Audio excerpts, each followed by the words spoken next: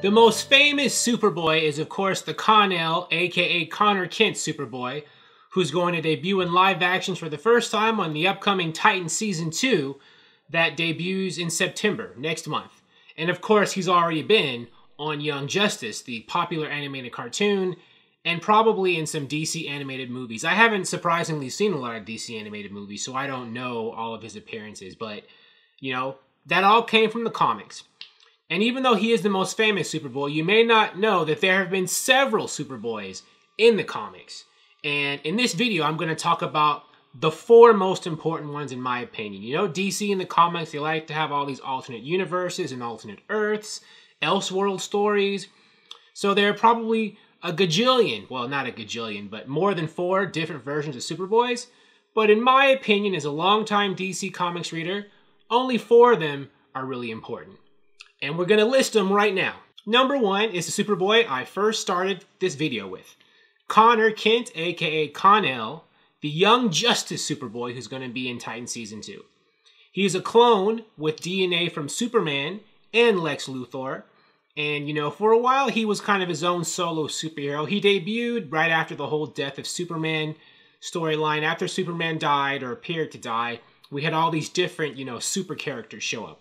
Like Steel, Cyborg Superman, the Eradicator, and Superboy, aka Con-El Connor Kent. He looked very different when he first, you know, debuted with a leather jacket and like the tight red pants, or were they blue? I don't remember. Later on, you know, he joined the Teen Titans and they decided to give him, you know, the jeans and the t-shirt, and that's the popular look that's become the most well-known. That's why that's the way he's going to look like in Titans and why he looked that way on Young Justice. He also had, in the New 52, they gave him like this kind of red Tron outfit I really liked because I'm a sucker for, like, you know, bright lights and glowing things. So, you know, I just thought I'd throw that in there, although I doubt that's anyone's favorite Superboy outfit. The favorite Superboy outfit is probably the jeans and the shirt. Recently, in the most recent Young Justice comic, Brian Bendis, the current writer of Young Justice, has put Superboy back in his original, an outfit that's more like his original stylings with the leather jacket and stuff. So, if you are curious about a Superboy, a current Superboy comic book appearance, if you find a Young Justice issue, that's what he's going to look like as of now. Number 2, the first Superboy is actually Superman, just as a younger boy. In classic old DC Comics comic books, Superman, they had the adventures of Superboy, right? They were just basically his adventures when he was just a young boy, a teenager with superpowers. That was when, you know, his girlfriend was Lana Lang. There were other people too, I think. Lori Lemaris was one. And when he joined up with, he also, a famous thing he did as the Superboy, the teenage Superboy version of himself, he joined the Legion of Superheroes. It was Superboy and the Legion of Superheroes originally. And then the Legion of Superheroes, you know, they got their own stuff going on and they had adventures in comic books without Superboy in them. But, you know, he was the original Superboy.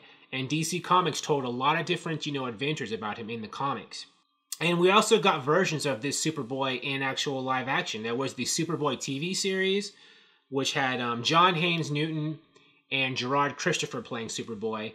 And Smallville, well, Tom Welling was basically kind of a Superboy TV show, right? Because it was basically the adventures of Superman as a teenager in high school. And that's pretty much sort of kind of what Superboy's adventures were like in the old classic comics. Number 3. Evil Superboy, also known as Superboy Prime, aka Superman Prime. I think they eventually called him Superman Prime. But this was, you know, DC has all these different Earths. This was the Superboy of one of those other Earths, who originally was a good character. In the Crisis, their first DC big crisis on Infinite Earths, after they all beat up the Anti-Monitor, Superboy, this version of Superboy, was trapped. I think they actually, he voluntarily went with some other people to a paradise dimension because his Earth was one of the ones destroyed. But being in this strange paradise dimension for so long, with not that many other people in it, and with his own homeworld destroyed, he kind of went insane. I think that's the way they kind of rationalized or wrote it. And so he emerged from this strange paradise dimension insane and became a villain. One of DC's like biggest awesome villains, actually. You know, in Infinite Crisis and other storylines, I was really like enthralled by the villainy of Superboy Prime. There was some good writing by multiple people over the years in these storylines where, you know, Superboy went bad. He was killing people, doing all kinds of horrible stuff. So, you know, he started out as good Superboy, or one of the good Superboys, and wound up being one of the bad Superboys. But an awesome character.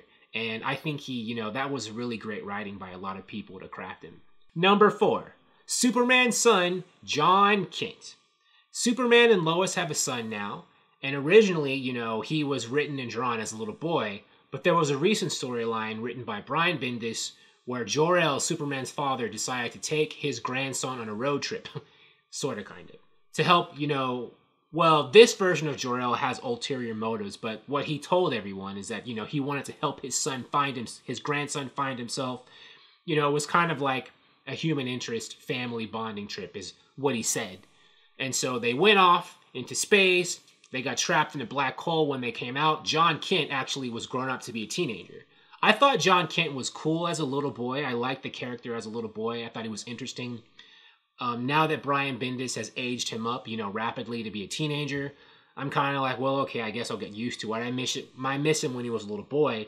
But the reason why he's been aged up to be a teenager is I think so he can get ready to join the new version of the Legion of Superheroes that Bendis is writing. And I think this modern, new, rebooted or updated version of the Legion with this new Superboy is kind of mirroring the Legion's first introduction, those old classic DC comics with, the classic old school Superboy whom I mentioned. That was Superboy number 2. And so I think he's wanting to kind of, have the present mirror the past by having a new Superboy be the one to introduce this new Legion. But anyways, John Kent is the 4th Superboy, and a character I liked. When John Kent first showed up, I was kind of annoyed, and I thought he was an unnecessary character, but he really grew on me. And I really like him as Superboy, and I do wonder, now that he's here and Con-El is here, is there room for 2 Superboys in the DCU? Is one going to have to be called Superboy and the other one going to have his name changed? Because they can't both have the same name, can they? Or are they going to be like, the Green Lanterns? There's multiple people as Green Lantern, but they all call themselves Green Lantern. So I guess John Kent and Con-El/Connor Kent can coexist with the same name happily. So there we have it. The 4 Superboys whom I think are the most important. Now, there may be some others somewhere in the vast, obscure corners of DC and its multiple multiverses. Well, there's one multiverse, but multiple universes and Earths, whom I omitted, or whom you think is more important. But this is my list. So this is what you're getting. Thank you for watching. If you like this video, please like it on YouTube and subscribe to the channel because I appreciate your viewership, and I'll talk to you soon. Bye.